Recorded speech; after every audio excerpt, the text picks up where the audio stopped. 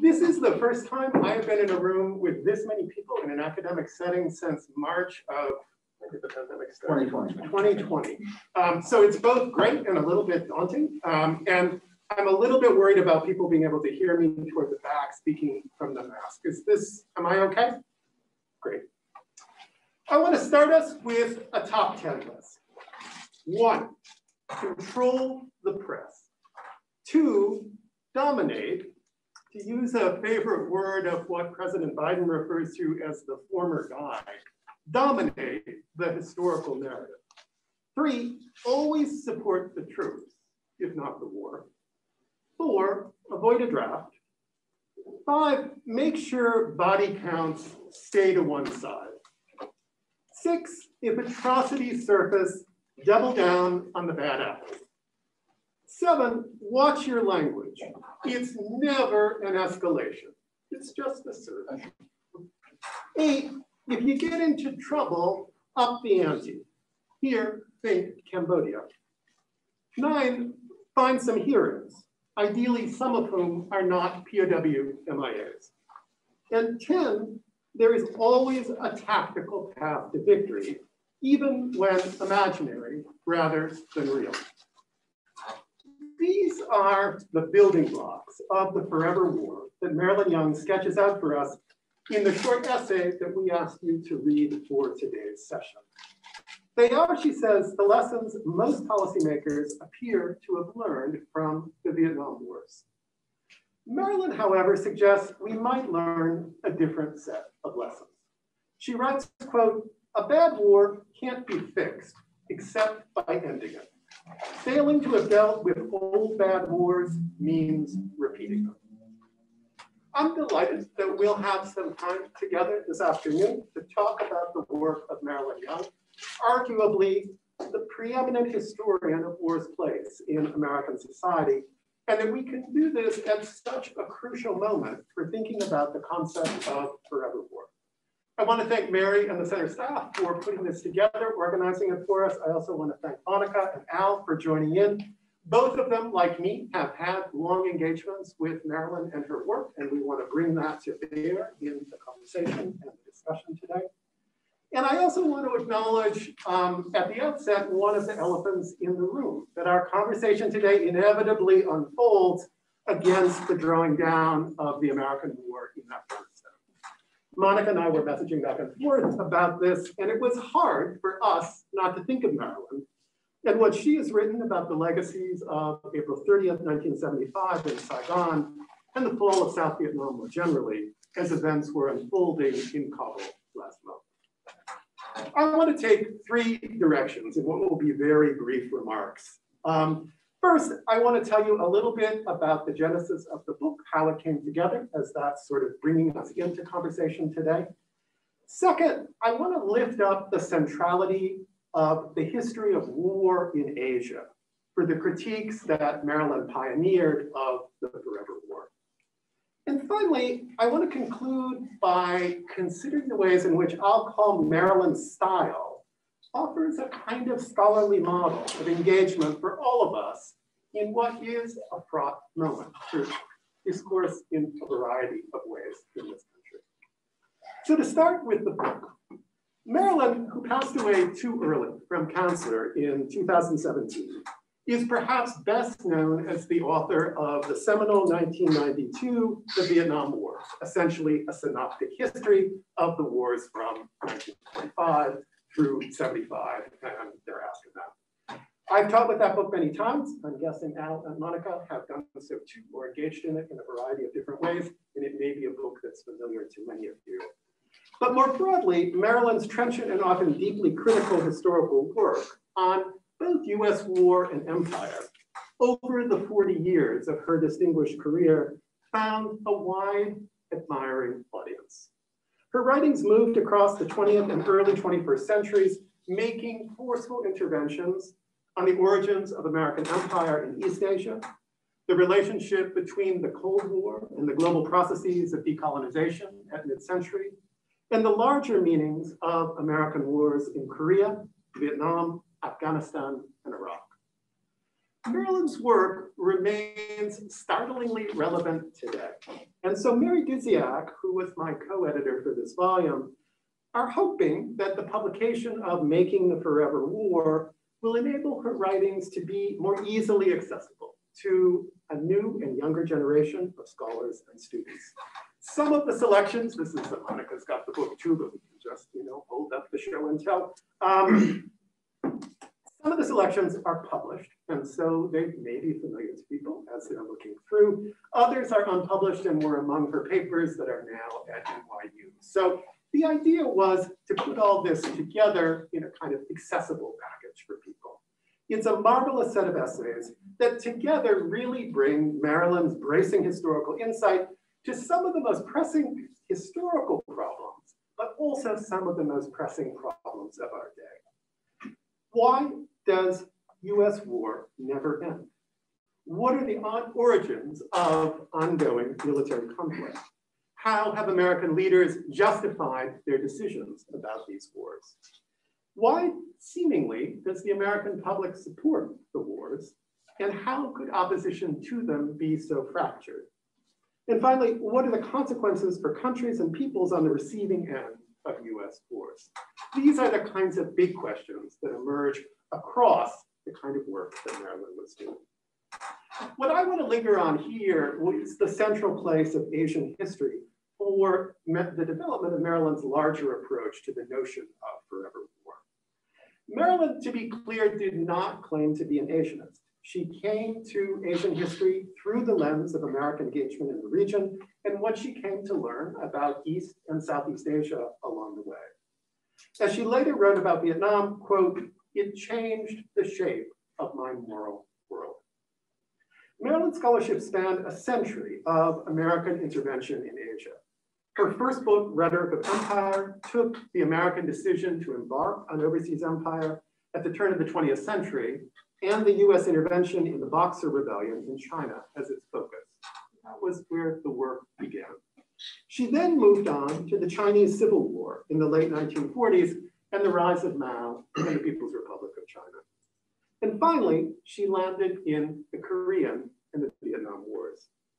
As she moved through these various complex terrains, Marilyn was a founding member of the Committee of Concerned Asian Scholars, a group that, among other things, would forcefully challenge the reticence of the Association for Asian Studies to speak out in opposition against the Vietnam War.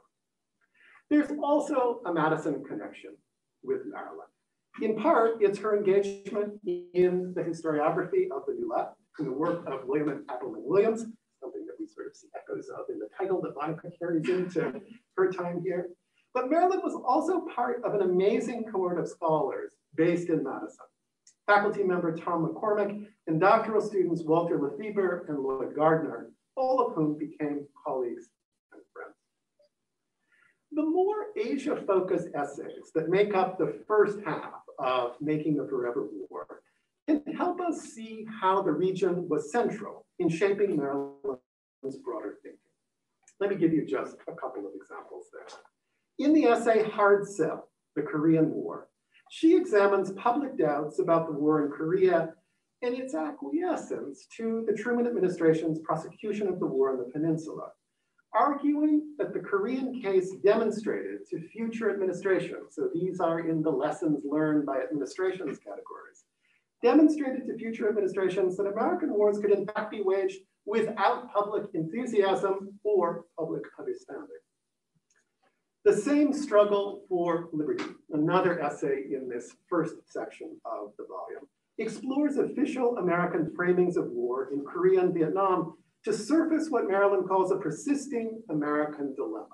Quote, how to acquire an empire without naming it, or better, in the name of the right of self-determination for all peoples. The ironies and the contradictions of America as an anti-colonial power were important threads in Marilyn's work across time and space. And a final example, Counting the Bodies in Vietnam, considers the ways in which the pressing desire of the United States to locate and return American bodies and the virtual disinterest in the bodies of Vietnamese soldiers and civilians, Marilyn arguing reveals whose bodies really count in American assessments of war. It's this kind of granular historical work that shaped her emergent conception of forever wars. And it remains generative, I think, for how we think about war in the 20th and the early 21st centuries. I want to close a little bit by thinking about style. And you might think that style is something that we wouldn't spend all that much time talking about here, that we want to be engaging with the substance of the work. But in a way, it's hard to separate her style from her forms of intellectual and professional scholarly engagement. Marilyn was a New Yorker in the best sense of that word. So if you ask Marilyn to sit down, Marilyn more strenuously stood up. That was essentially Marilyn's personality. Also, Marilyn was not shy about speaking truth to power. So I unfortunately was not in the room for this particular conversation, but Marilyn had the opportunity to meet Henry Kissinger just for a little while. Now, you know what can happen in these kinds of situations. The great man appears, you get kind of nervous, you mumble some sort of pleasantries. Not Marilyn. Genocide, war criminal, it all came out like right away. And Kissinger apparently, looked a little like he was used to kind of sympathetic people around him. Little surprised about where Marilyn went there, but just again, that was kind of how she was in the world. She was a diplomatic historian of the New Left, and so she wasn't keen on history that didn't push on what she saw as the various structural failures of American diplomacy. She was an activist and she was a scholar and didn't necessarily see a separation between the two. For her, one informed the other. She was a second wave feminist who led the first consciousness raising session at the University of Michigan, where she was a faculty member in the early 1970s. And she would continue to champion the place of women in the academy in ways large and small throughout her career. And as one of the few women in the field of what was then called US diplomatic history, and this was something that she was delighted to see change over her lifetime, she did not, in her words, suffer pigs gladly. That was all Marilyn. But there was another side to her intellectual and professional engagements as well. She was a warm friend and colleague who tirelessly mentored dozens and dozens of us as we came up. And Monica and I both were lucky enough to have that kind of attention given to us. And though Marilyn had her politics, she liked people, at least most people, including those across the aisle from her politically. And she often reached out to them. Now, the Kissinger story might not say that the reach out was working all that well, but in general, Marilyn was kind of fearless about who it was she wanted to talk about things with and was respectful in doing so. She engaged with people, and in some cases were mentoring people that, again, their politics, their views of the world look very different from hers. It's probably just as well that she didn't live to see the insurrection. Had she, I'm guessing she would have called it out for what it was. And to be honest, I don't imagine that she would have been reaching across the aisle to the Make America Great folks. On the fall of Kabul, I can only imagine she would have pushed on Biden and Blinken, and at the same time pushed back really hard on the retrospective and often exculpatory musings of the Bush national security team. But when the battle was done, her ideal would have been to invite somebody over for a drink, for a scotch, and maybe out for a nice Italian dinner in the opera, no matter how heated the discussion had got. As I say, Marilyn basically liked people, and she liked an engaged life, and it made her work as a scholar richer and more fully formed. It seems to me in these difficult days when we don't always know how to talk to one another across a whole number of divides, that it is both the substance of Marilyn's work and the style or affect by which she made her way in the world that can offer us something of a path forward. Monica, do you want to pick it up? Thank you, Mark. Thank you, everyone, for coming out here on a Friday afternoon. So I'm Monica Kim. I'm a faculty member over here in the history department. This is actually my very first event that I have in person at University of Wisconsin-Madison. So it's great to be here with all of you. Previously, I was at NYU, actually. And that's where Marilyn really became a dear friend, colleague, and also mentor. So I want to talk a little bit about my relationship with her, but also after reading this kind of incredible collection actually of her work and her essays, been thinking a lot about teaching, about the classroom, and again, thinking about Marilyn as a mentor and as a teacher, and what we can glean from these essays that Mark and Mary have put together for us so wonderfully. So when I remember Marilyn, I think of somebody who was incredibly generous and also curious in spirit. She really was a scholar who mentored 2 generations of women scholars in the field of diplomatic history, which was not necessarily a field that was incredibly diverse when she first entered the field. And another thing about the book that really, for me, means a lot is that how much it conveys the kind of sharp wit and humor and the kind of agility that Marilyn had in terms of speaking truth to power, and the ways that she was able to move in terms of different kinds of cultural spheres in a single essay to show us the sheer scope and depth of how US empire really penetrates society and social consciousness. So to me, these writings really convey how effective Marilyn's voice was in demonstrating how to write critical historical analyses from what we could call the belly of the beast, right? So writing as a member of the American body politic, as a US citizen, who is implicated in the ongoing violent project of US empire. So for her, diplomatic history, and I think this is what was very key for me, I was really coming from a couple different divergent sort of, I guess you could say, political genealogies in the academy. That was very much also a result of Cold War politics in the university in the 1960s. So on one hand, I was really coming from critical Asian American studies, right? From the student movement of the 1960s that really articulated a political solidarity across the Pacific, and also in terms of the Third World solidarity, and also an anti-colonial, anti-imperial critique. And then Marilyn was really laying the ground in terms of what Mark has told us about critical Asian studies. And so for Marilyn and me, so many of our conversations really came back to those kinds of formative moments in the 1960s about what those kind of movement building and thinking about politics within, again, the belly of the beast of the Cold War university now means for our scholarship today. And for me, Marilyn's work in terms of diplomatic history, it's perhaps a bit different than what we would consider to be kind of mainstream assumptions about diplomatic history, where you kind of imagine a very top-down, right, kind of elite story of who is in power. For Marilyn, diplomatic history was, to do diplomatic history was a political activity. It was about holding those in power accountable, but also by writing it, right? By holding those in power accountable, you are also holding yourself accountable as part of kind of the larger project.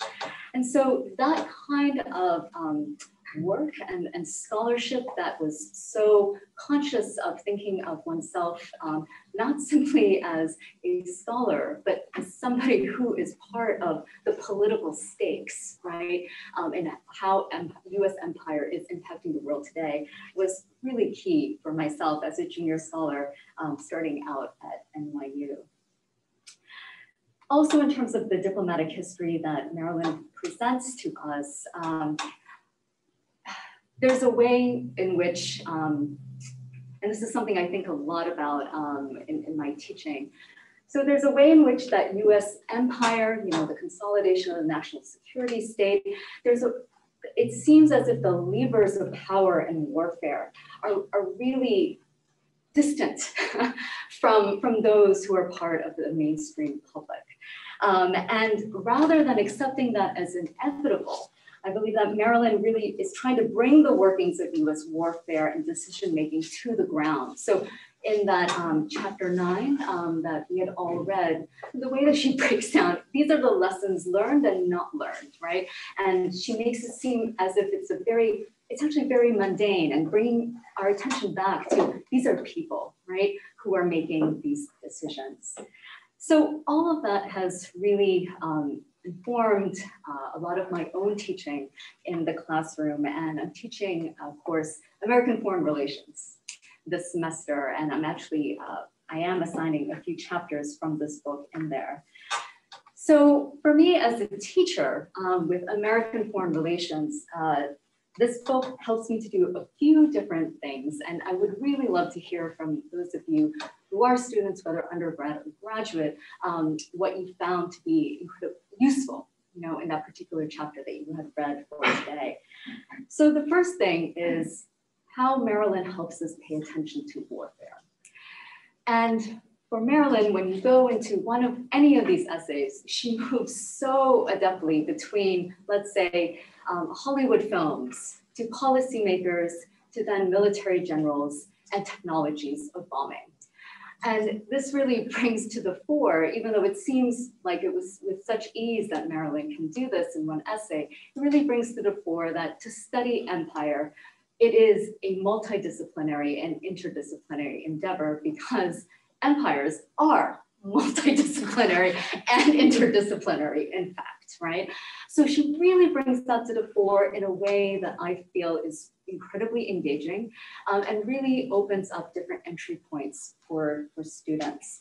So again, for her, in terms of how to pay attention to empire, you need to develop multiple ways of seeing any one particular phenomenon. The next thing that I find really compelling and important in my teaching with Marilyn's work is how she always leaves open the question of the American public. And what I mean by that is that on one hand, she's really distilling kind of fundamental logics of empire, right? How empire in a kind of solipsistic fashion explains itself to itself, right? So she's kind of interrupting that. On the other hand, she is also so good at capturing the nuances of public ambivalence and dissent. For example, there's a chapter here on the Korean War, where she makes the argument that actually, if you look at expressions of dissent during the Korean War and after, there was just as much dissent during the Korean War as there was in Vietnam. And that's kind of a huge thing that really disrupts so much of kind of mainstream ideas about Korean War versus Vietnam War versus World War II.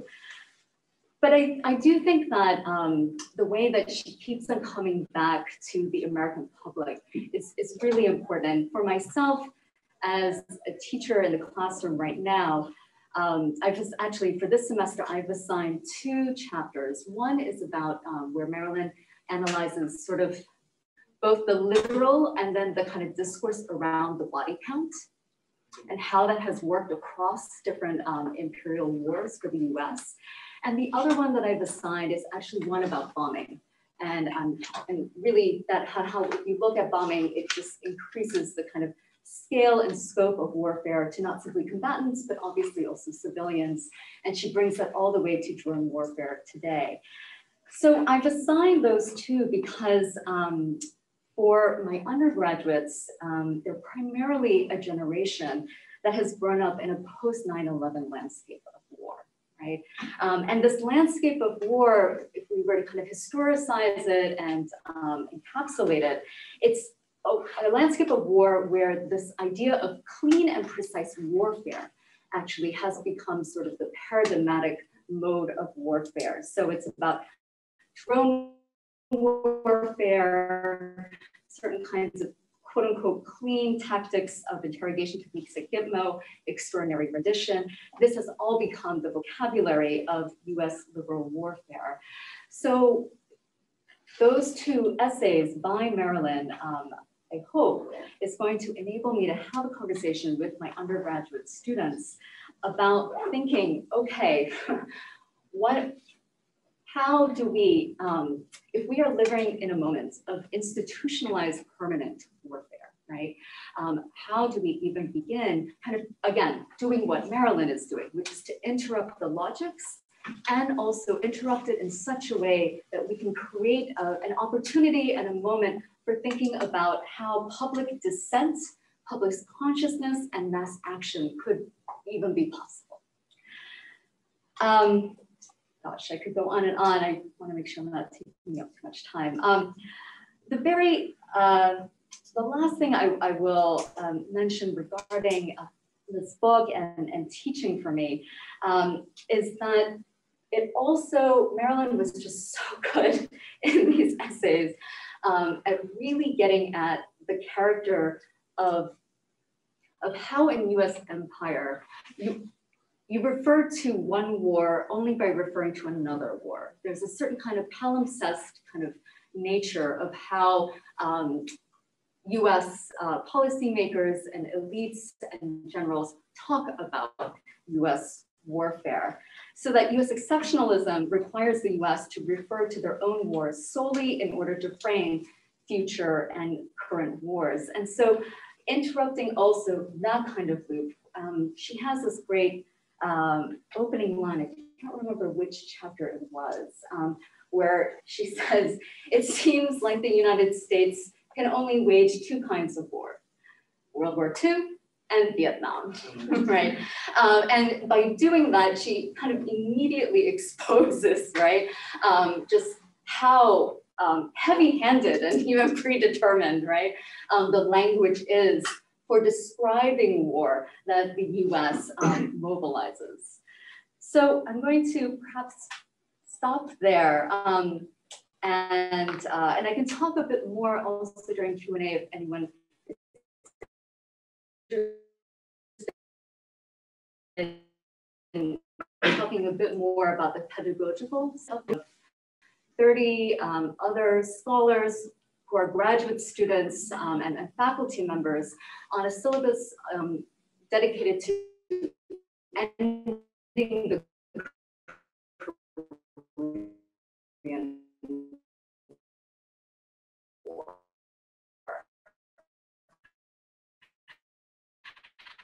And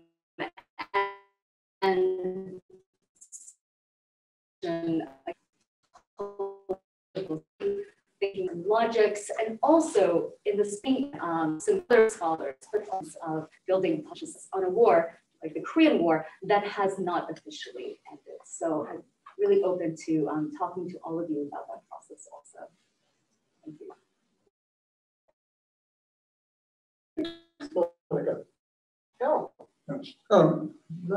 Marilyn said if Marilyn were told to sit down, she'd stand up.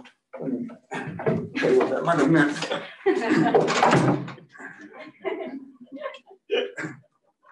I met Marilyn Young back in the 1960s when we were both not colleagues, but actually comrades through our involvement in an academic anti-war mobilization called CCAS, which Mark mentioned, the Committee of Concerned Asian Scholars.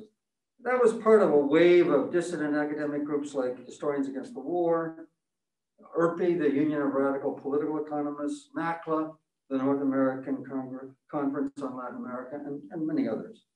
Now, back then in CCAS, our main task was to apply our knowledge, such as it might be, as supposed Asian area specialists, to a deeper understanding of the Vietnam War, and thereby we hoped to encourage a more informed public debate and, in our dreams, encourage a US withdrawal from Vietnam. Now, in the 40 years that followed the end of the Vietnam War in 1975, Marilyn dissected the conflicts that followed, including the continuing Cold War, the global war on terror, the invasion of Iraq, and the seemingly forever war in Afghanistan. The formal end of that forever war in Afghanistan just 6 days ago on September 11th, 2021, allows us a kind of Archimedean lever to reflect in ways which Marilyn certainly would have done were she still with us, and to do so by asking, why has war remained such a central part of US foreign policy from our conquest of the Philippines in 1898 through World War II and right up to our emerging conflict with China.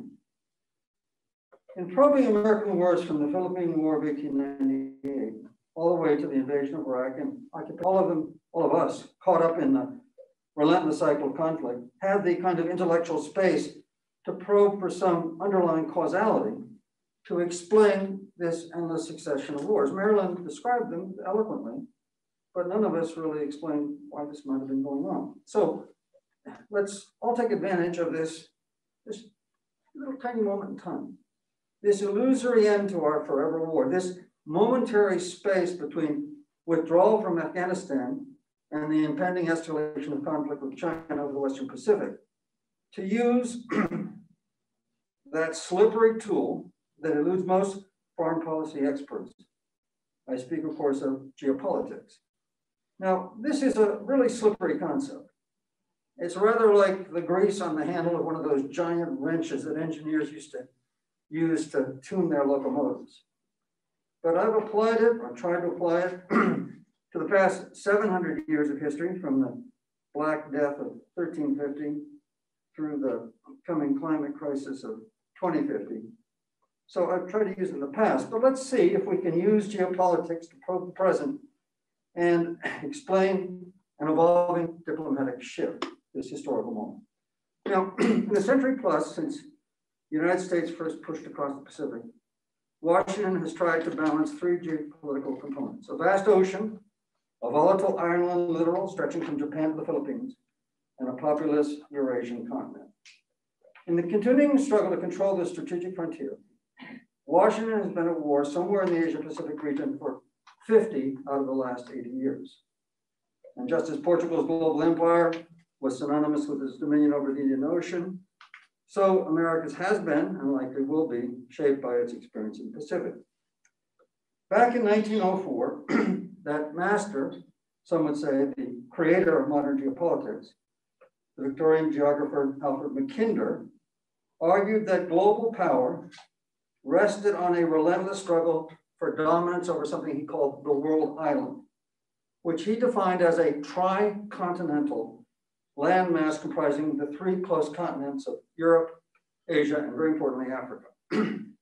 Indeed, for the past 500 years, each global hegemon in succession, Portugal, Holland, Britain, the United States, now China, has deployed its strategic forces around this tricontinental world island in a bid to dominate that vast landmass and through it, the world beyond.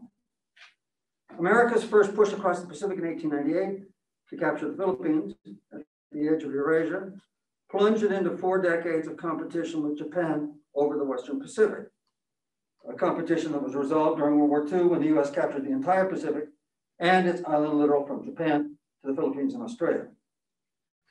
As Oxford University historian John Darwin has explained, Washington achieved what he called its colossal imperium on an unprecedented scale after World War II by becoming the first power in history to control the strategic axial ends of what he called both ends of Eurasia.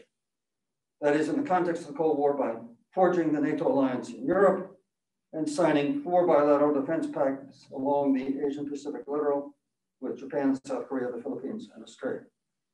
In the Cold War's final chapter, when the Red Army occupied Kabul in Afghanistan in December 1979, the US National Security Advisor, Zbigniew Brzezinski, who, by the way, was a self-taught master of Alfred Mackinder's geopolitical theory, crafted a grand strategy for a CIA covert war that would take a decade to force the Red Army to retreat in humiliating defeat from Afghanistan. Now, during the first 2 decades of what was really a 40-year involvement in Afghanistan, Brzezinski's initial and skillful geopolitical alignment of the global forces through an alignment of China and Pakistan gave the US 2 great victories.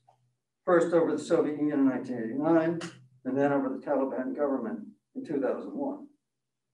But then came China's challenge to US global power. Speaking at Nazarbayev University in Kazakhstan, which by the way is a fraternal university with us here at University of Wisconsin-Madison. This program gets a lot of money from Nazarbayev University. We're building their social sciences, just so you know. So there was Xi Jinping at our fraternal university, and he announced though nobody in Washington was listening, China's strategy for winning the 21st edition of the deadly great game that 19th century empires had once played for control over Central Asia, which Alfred Mackinder had dubbed the geopolitical pivot for control over the entire Eurasian landmass.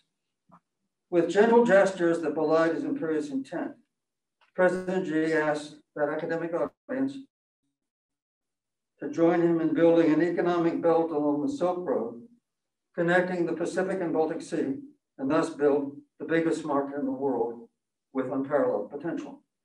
Now, in the 10 years since that speech, China has been, under his so-called Belt and Road Initiative, engaged in nothing less than history's largest infrastructure project, 10 times the size of the Marshall Plan that rebuilt Europe at the end of World War II, crisscrossing those 3 continents with rails and pipelines, building naval bases around the southern rim of Asia, and ringing the entire tri-continental world island, Asia, Europe, and Africa, with a string of 40 major commercial ports.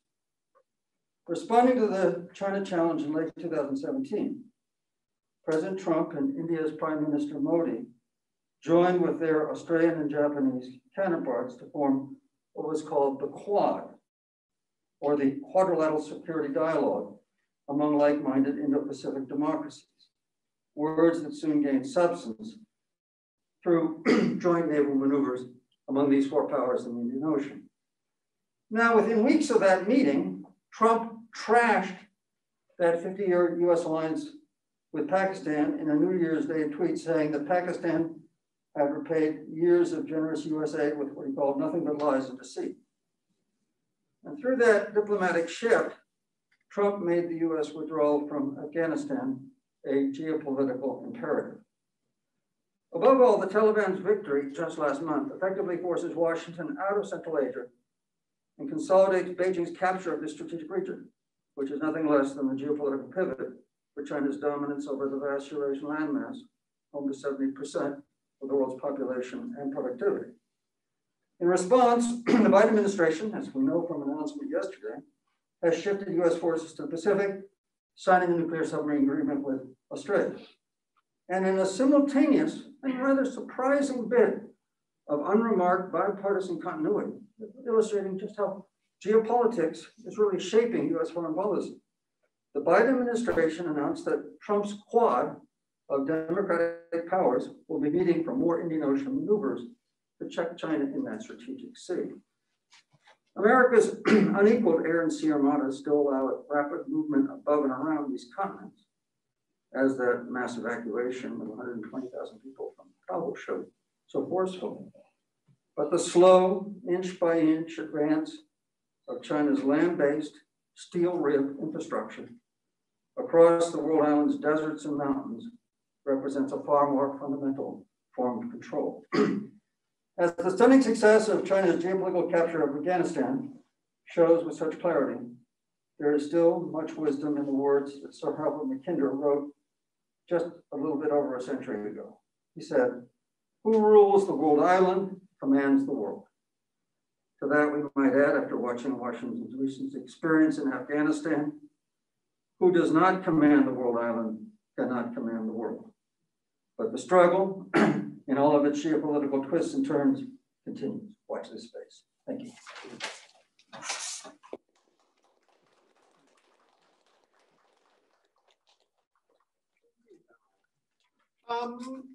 I think the idea is to open things up to you all and to see what's on your minds and have a discussion. There's something I want to ask Monica about, but I'll open it up and come back to that because we've talked for quite some time, as it turns out.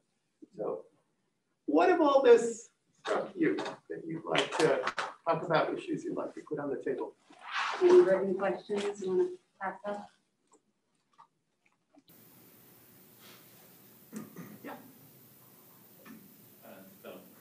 Good afternoon. Before I ask a question, I would like to inform you that I am a new student, a grad student. So thank you for coming here to talk about the war. And I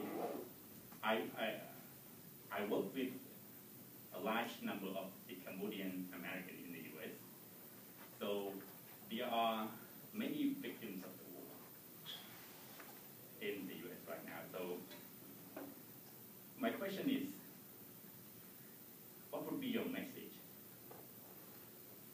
tell an ordinary people to understand this war. This is, I mean, like academically, you all learn a lot about the scenarios, about the issues, about a lot of things. But the people like me, I was a victim of the war as well. When I was young, I still remember that when Khmer Rouge attacked my village, and then my parents threw me to the ground, you know, to avoid the attack from the RPG. And it's a lot. And then this is the war that we all don't understand. And the majority of the Cambodian people live in the US do not understand too. I work with Los Angeles Department of Mental Health. We still have a great number of the victims who are still traumatized by the war. And they do not understand. I mean, so what would be your message to those people to understand who created this war, why the war happened? And in terms of all of these questions, for me personally, I feel like the victims and innocent people are not being respected because, you know, like Cambodia, we call it as a secret war by the US. So the documents are being classified and nobody can learn.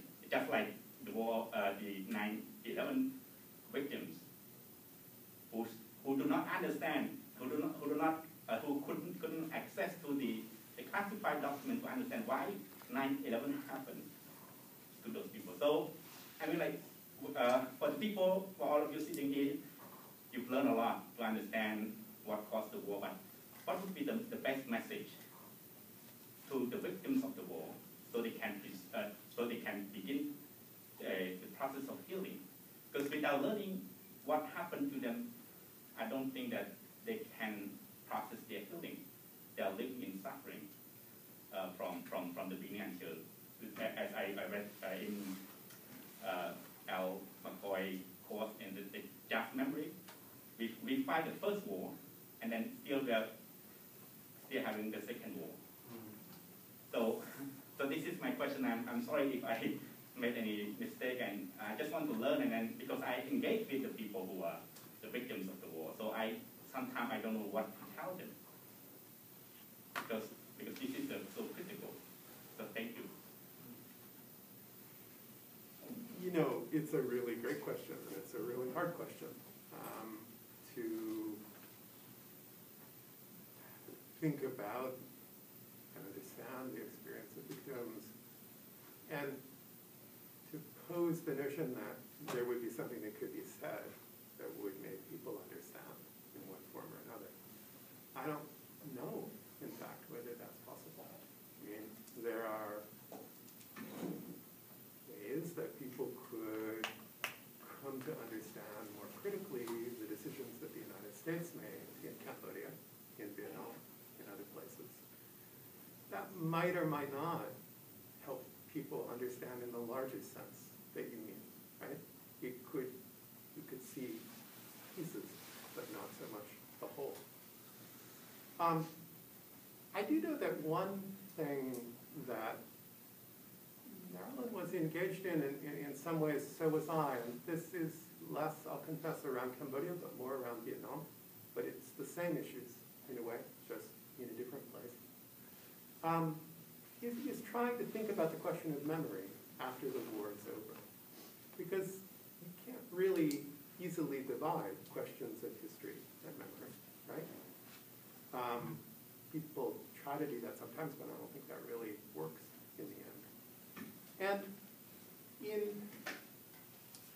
the conversations that she and I were having with people, it was often people who were not necessarily everyday people on the ground, so I confess that. But they weren't with academics either, or policymakers. But it was in the world of the arts. So people who write fiction, or people who write short stories, or people who create, using visual medium in one form or another to reflect both on experience and meaning.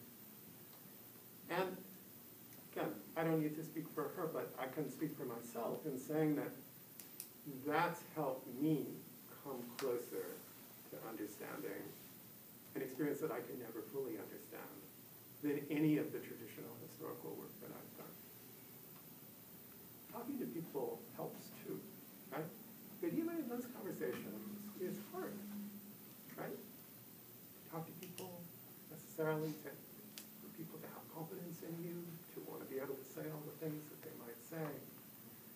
And so in a work of literature or in a work of the arts, there's sometimes an honesty that comes through that's just complicated to navigate if you're thinking about it with, an individual one-on-one.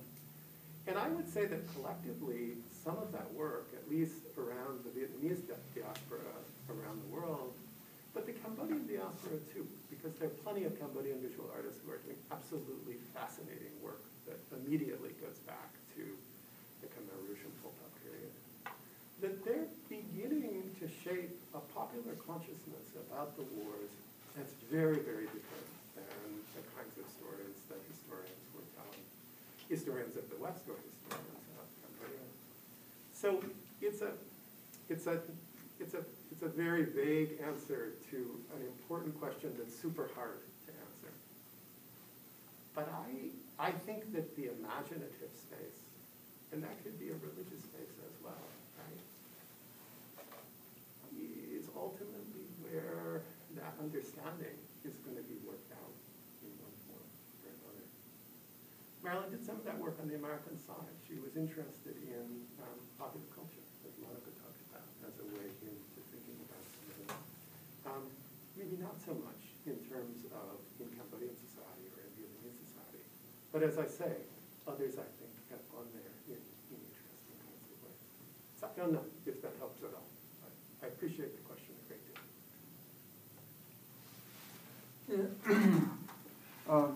Speaking of fallen comrades, the only person I knew at the time that actually was conscious of this issue, who was trying to serve as kind of a bridge between the communities of victims and the anti-war movement and the wider American community, was a departed activist and good friend of mine named Fred Branfman. And Fred, in order to beat the draft, joined up with something called International Voluntary Services, IVS, which was kind of a Christian fundamentalist Peace Corps. And he got assigned in a village in rural Laos. He became pretty fluent in Lao. As the refugees started coming down from the Plain of Jars, he went into the camps. And then he did something extraordinary. He decided that he wanted to hear their voices. And, in the reportage, the billions upon billions of words that were written about the Indochina War, it was all very much focused on maybe talking to U.S. combatants, U.S. soldiers, but all talking to the command and trying to figure out the policy and the events, okay? And so this idea, in the midst of this, all of this, as the bombing was ongoing, the biggest air war in human history was still rumbling onward. Fred went into refugee camps. He identified refugees who were willing to talk, who were deeply traumatized. They'd lived under bombardment for months. Their villages had been smashed. They'd retreated into caves. The daylight bombing was followed by the nighttime bombing, but there was a couple hours in twilight when you could go out and you could farm and provision. And then after years of this, they couldn't do it anymore and they would have to start walking. And when they started walking, of course the air war above them, particularly with the spooky gunships, all they did was sniff for mammal urine. And when they smelled it in the dark, they fired, and the people were slaughtered in the march. So these were people that were profoundly, deeply traumatized by the time the few survivors made it to these refugee camps in the U.S.-tied zone. Fred went in there, and he had them draw what they'd witnessed, and he had them write accounts. And they're powerfully emotional. And they were published at the time, a very small book, Voices from the Plain of Jars. And it was brought back, and now it's actually been adopted by the Lao community in the United States. They've created a foundation. They have a kind of campaign, the Legacies of War, okay, and they publicized it, and I think that probably played a role in getting Obama to, when he went to Laos, to actually acknowledge that and increase the funding for the UXB removal and begin to engage the trauma of that society. So that's one of the very few people I know that did that at the time. And it's a kind of model for us all, because it combines, you know, he's a skilled writer, and he had access to publisher. He had people, ordinary villagers, write their accounts in Lao, draw the pictures, and then he translated them and published them.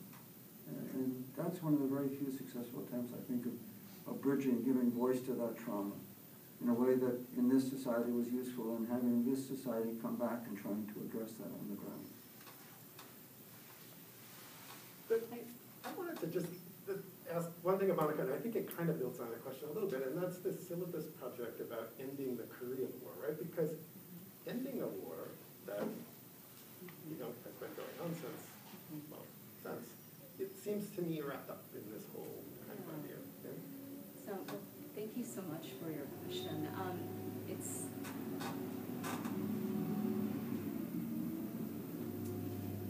So I don't think this is necessarily something that one would say to the people you are working with. But one thing that it certainly immediately kind of evokes for me in thinking about the Korean War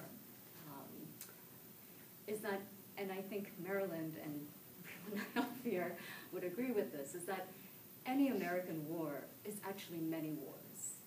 There are many wars in a war, and what I mean by that is that for Cambodian American people who are in the U.S., and for that history to be entirely not publicly known, right?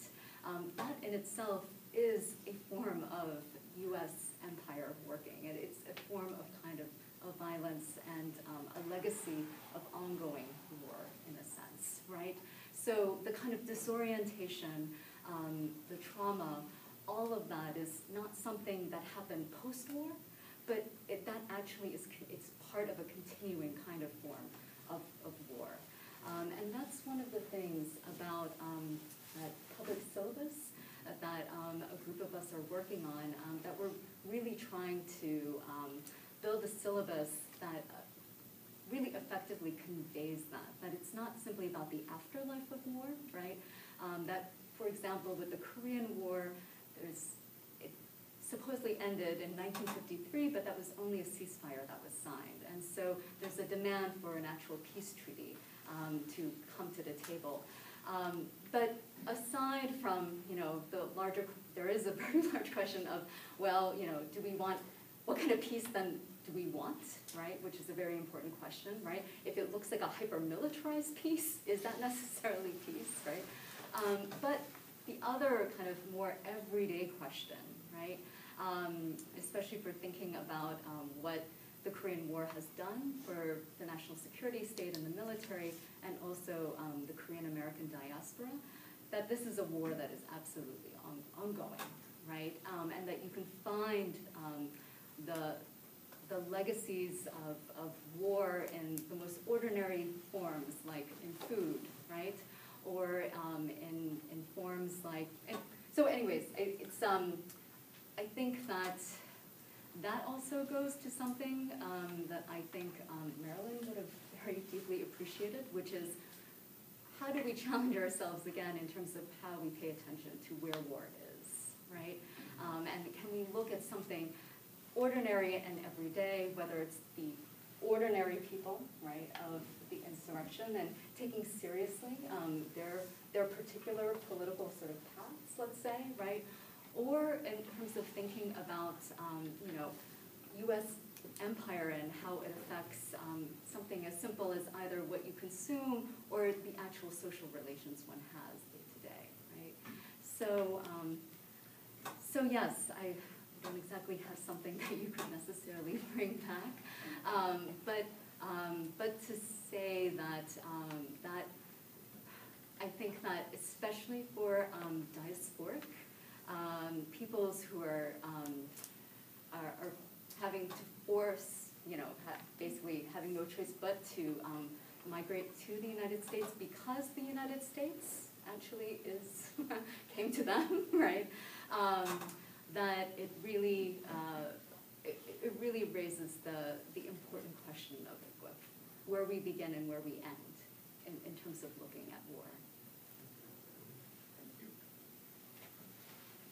Yeah. Hi, I'm also a new graduate student. My name is Susai.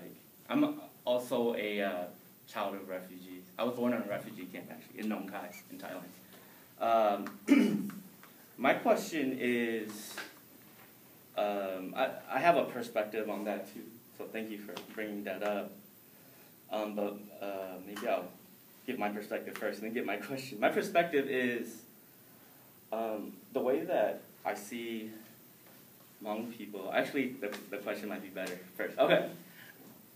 Because I haven't read this book yet, so, but what is the Marilyn's perspective, or Marilyn Young's perspective, or your perspectives on communism in the sense of, yeah, I think was it Mark?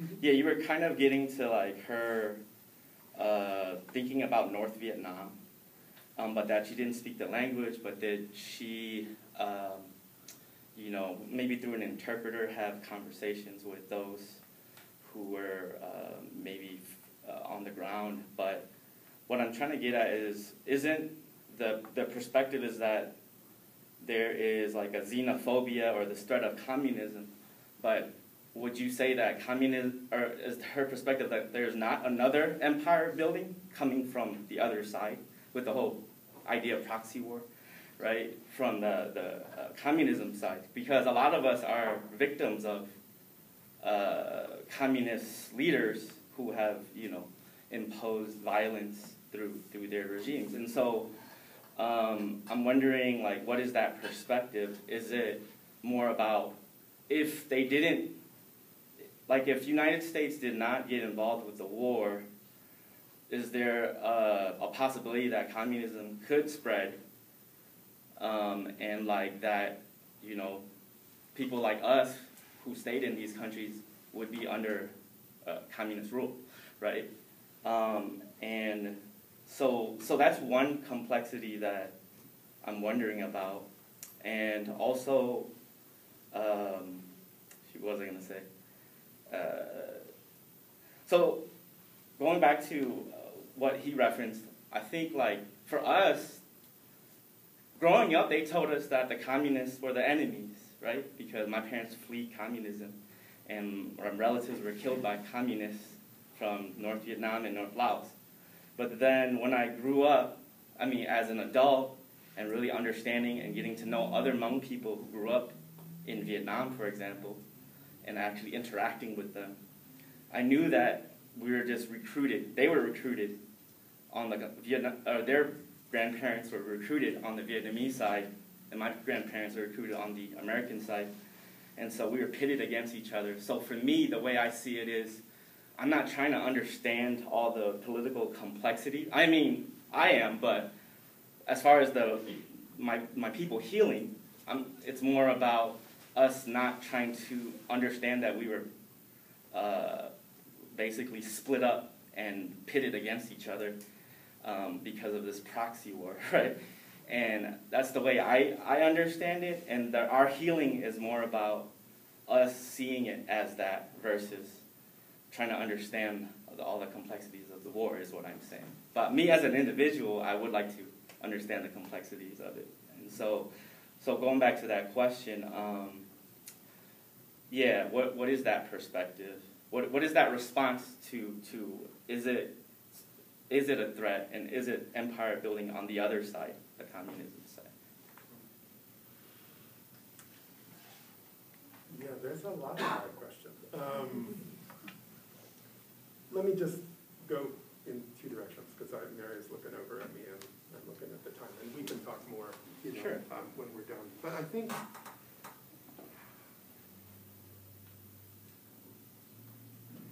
there's at least two ways of thinking about what you're asking.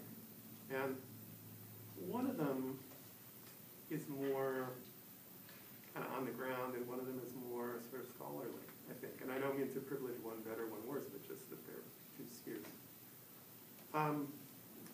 The argument that there was another empire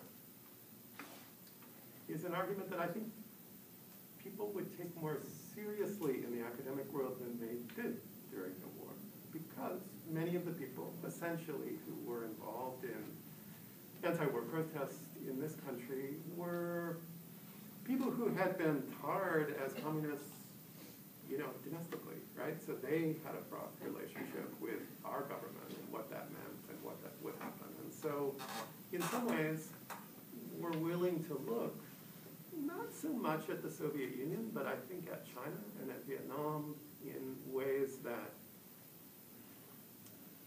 I'll be kind of delicate about it, like accentuated the positive and didn't really look at what was underneath some of it, right? I mean, people didn't talk about the Great Leap Forward. People didn't talk about the famine. People didn't talk about a whole host of things that people didn't talk about.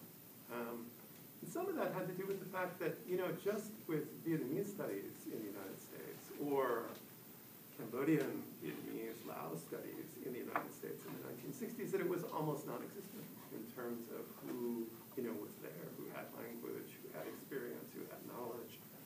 In France, there was much more expertise than there would have been in the United States. So people were dealing with a pretty limited, sphere. And I always remember my advisor at Harvard, Hui Tam Hotai, told me the story about, she was at Brandeis as an undergrad, but during the 60s. There was some big anti-war protest movement at Harvard. There were many, but this was one. She was there. And there was this guy who was a dental student at Harvard who was up explaining about the nature of Vietnamese history. Well, Tam Tai, she'd grown up in Vietnam. Her dad was a leader in the Baha'i movement. They knew, civil society pretty well. And there was this guy, this white guy from Teaneck, New Jersey, that was busily explaining to her, no, it's like this really, right? So it was just like a moment when I think people didn't have much of a sense of the three-dimensionality of all of it at all in this country. And so some of Marilyn's sort of after the fact, wow, I didn't really have it right about what the North Vietnamese state was about, I think was a reaction to that, an acknowledgement of that. But the other piece of it is, I don't know that that then would have changed people's views of the South Vietnamese state, right? So what we've come to know over the last decade or so is the kind of richness of civil society in South Vietnam during the period after 1945. That history was not written, and it is beginning to be written now. And so writing off Southern Vietnam as a place that's just, a kind of anti-communist puppet state, it's harder to do now because you understand who was in that state and the kind of politics they had and what they wanted to do. But at the level of the state, actually being, a fully functioning state, I think people would be they'd be less willing to, significantly revise how they thought about that. So you put that back in the picture. So now the North Vietnamese state, we need to think of very differently than, say, we did during the war. But maybe what we're learning about the South Vietnamese state in some ways is reinforcing kind of what we thought about the state. Even at the same time, it's helping us understand that civil society, again, had this kind of capaciousness to it. And so then, if there was a design down south, as many people think there was in the South, given the way the state looked, what was the likely outcome, right? And this is where, it's dangerous as a historian. We don't know, right? It's all if. But there's a really terrific new book that's just come out by Sean McCoy. He's at Georgetown. George Washington University, Vietnamese historian. Sean's writing about the First War, the French War, and about the ways in which South Vietnam became almost permanently factionalized as a result of that war. Permanently what? Permanently factionalized. And that factionalization was partially around religious sectarian movements and their armies, but that factionalization was also about the unstable relationship between Cambodia and South Vietnam and Khmer in Vietnam and not, and just the incredible fractures and fluidities that emerged with a vengeance at the beginning of the French War. So that people were being murdered in just unbelievable kinds of ways in the South in the first 2 years of the war by what was the communist movement, but also what was all of these splintered movements that were moving, simultaneously around. And he argues in the book, it's a book that really is focused 46 to 54. But in the epilogue, he takes it forward and he says, this was the legacy that the South was dealing with in the American period. And in fact, this was the South that the North was dealing with after 1975 and has only partially been successful in their own efforts in putting, that state back together in a non-factionalized way. So you get into that kind of, again, sort of long, granular history and how that pulls forward. And some of the anti-communist stuff comes down a bit, I think, because on the ground, as he's describing all of these fractures, communism is in the mix, for sure. But so are a host of other things that don't go away either, right? Even after it's all done.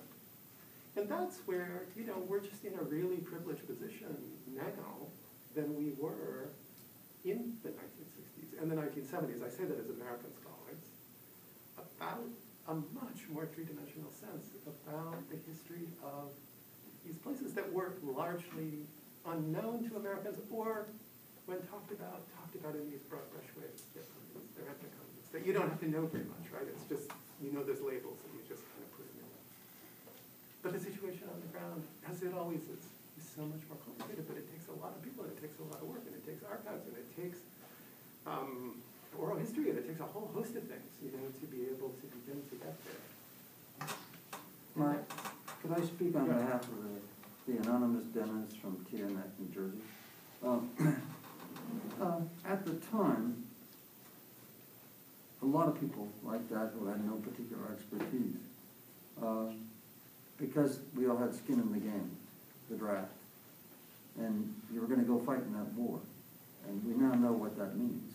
But at the time, a lot of people did actually know what that means, and it was to be in a village armed, the pervasiveness of the atrocities, even in the most benign level, dropping down a NATO-style U.S. highly mechanized army in a fragile, bamboo-girded South Vietnamese society was going to be a collision, and it was a tragic collision. And the extraordinary number of South Vietnamese deaths killed by American soldiers is testimony to this, 500,000 at least. So people like the dentist from Jersey, in order to challenge the government and challenge the draft and challenge public support for the war, I would say to their credit, began reading the limited sources they had available, trying to inform themselves about the society. And thus, by informing themselves, at least taking a position at the time. That dentist didn't have the luxury of knowing or waiting 70 years to figure out what was maybe going on. What was it, 60 years?